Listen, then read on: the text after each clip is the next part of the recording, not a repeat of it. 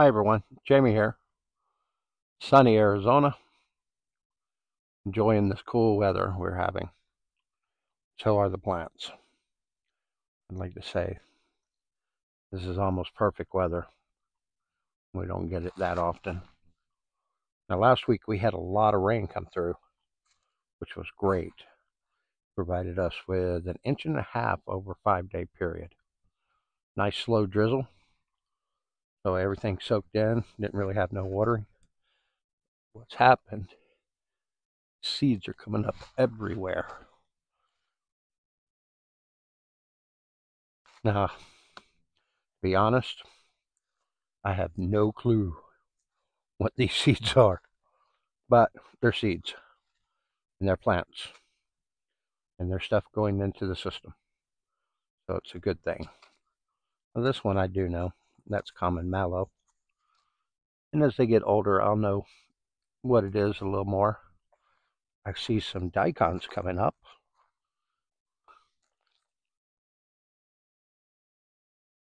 Outstanding. I was kind of worried that I might have lost my daikons this year. Because we didn't have much rain last year. And only set a few. Excuse me.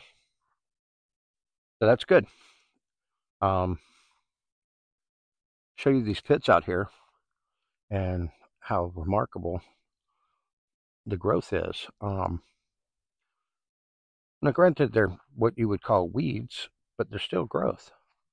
I don't believe in weeds. They're here to do a job. People have told me that. Jeff Lawton says it, and I'll let them do their job. So let's go take a look at a couple of them. I spotted this on the way out. All that grass growing and coming up. Seeds caught in the rocks. What you want to happen, at least in my case.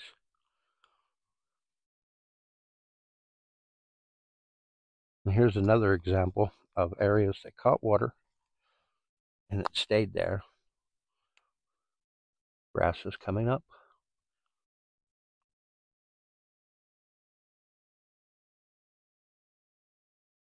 Now, I had someone ask me, Steve asked, how did the moisture behind or sediment behind the rock dams work?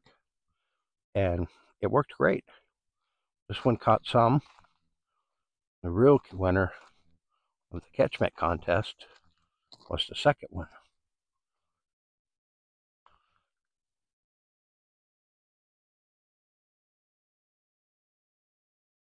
That's a lot of material that's not leaving my land and building up back here.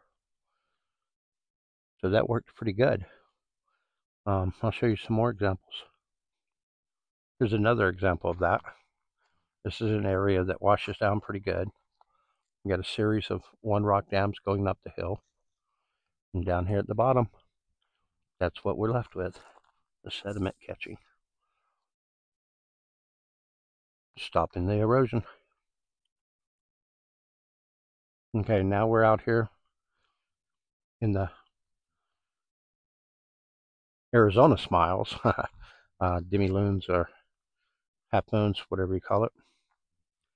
And you see the life's doing good. We have grasses coming up in clumps on the mounds. I'll try to get this where you can see it better.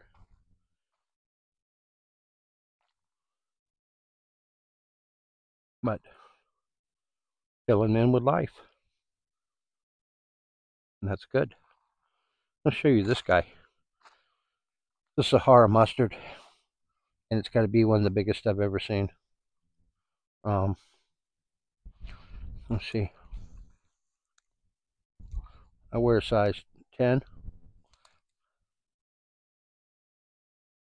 That's pretty big. Now, I watch another channel, and he eats these. I've looked it up. At first, the stuff I'd read said it wasn't edible. Now I'm reading that it is edible, often used in couscous after it's dry. So I'm curious. What's your thoughts on it?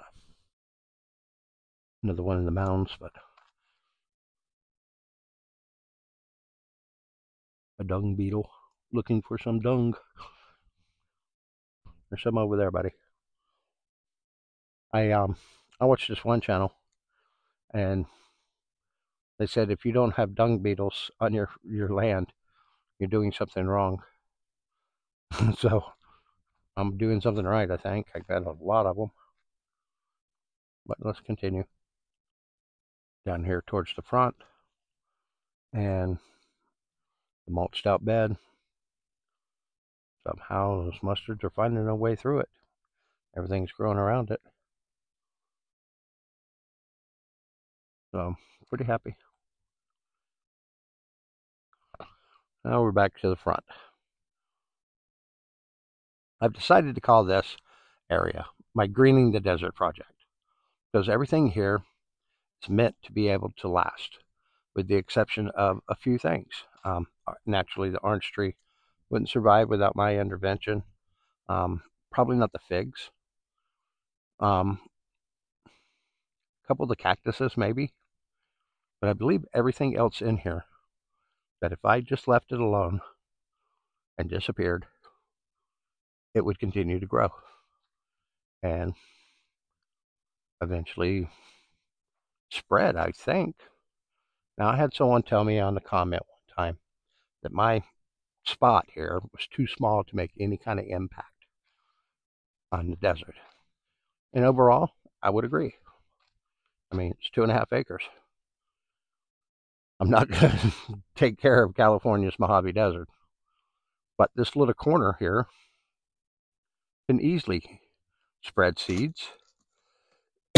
Birds can come in here and eat the fruits, spread more seeds. And before you know it, we've got mesquite trees out here again.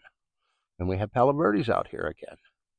And we have all the things that was here at one point, but have slowly kind of faded away. It's odd that, you know, you can go 30 miles to the northeast and you run into all kinds of trees out there. But down here in the Yucca Valley, we have barely any trees, and the ones that we have are the Joshua trees. And unfortunately, what we've seen this year is about, I'd say 70% of our Joshua trees in this valley died. 3 years, no rain, very little rain. I think we topped out at 4 inches during that time period. And so it's just too much for them. And most of them end up on the ground, which is unfortunate, because we're like in a valley where we're fortunate enough to have both the Joshua tree and the saguaro. Each one are usually limited to the desert they're in, the Sonoran and the Mojave. But here we get a mixture. So that's nice. Hate to see that diversity go. Small clip of our rain gauge. That's what we've gotten.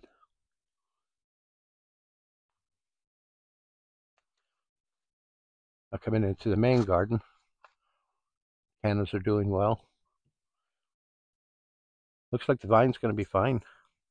Hopefully next year it takes over a little more. These cannas, one of my favorite to look at. Mexican petunia looks so good. And then its pink cousin. I love those flowers. Okay, here in the wannabe food forest. Getting closer to being a real food forest. But finished my project of moving the path over, expanding this bed. The rain really helped. Still getting more tomatoes. Even getting eggplant flowers. But doing well. And I decided I'm not gonna cover it back up with straw this winter. I want to see what seeds pop up, and I've spread a lot over the years in here, and we've got little things popping up, and I'm expecting even more to come up pretty soon.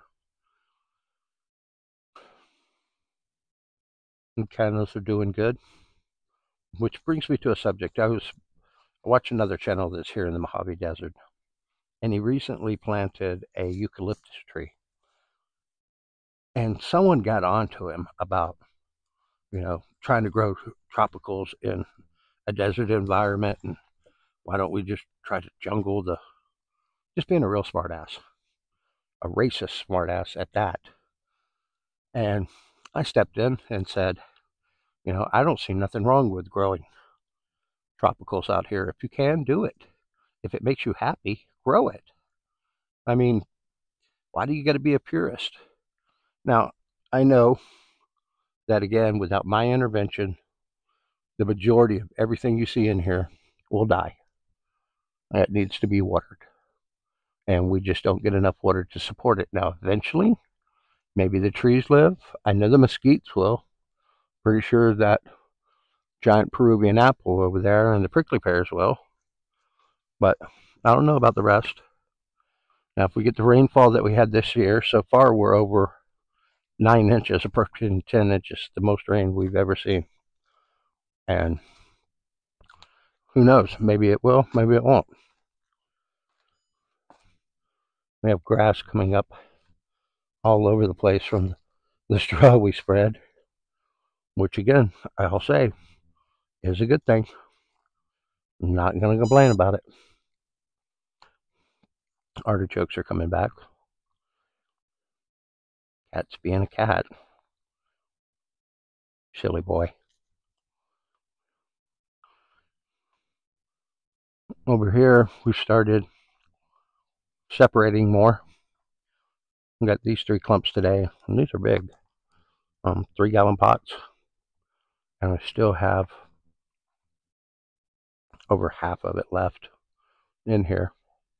So I'm going to probably end up taking another 4, maybe 5 out of here, and leaving the center right there alone. Again, seedlings coming up everywhere. I mean, everywhere. Really wish I could tell you, well, this is that and this is that. Like I said, it's been years of seed spreading in here. I'm hoping some daikons come up this year. We used to have a whole lot come up, and then we covered and nothing came up. So that's where we're at here. See if I can get a shot of those mountains for you. Sunset.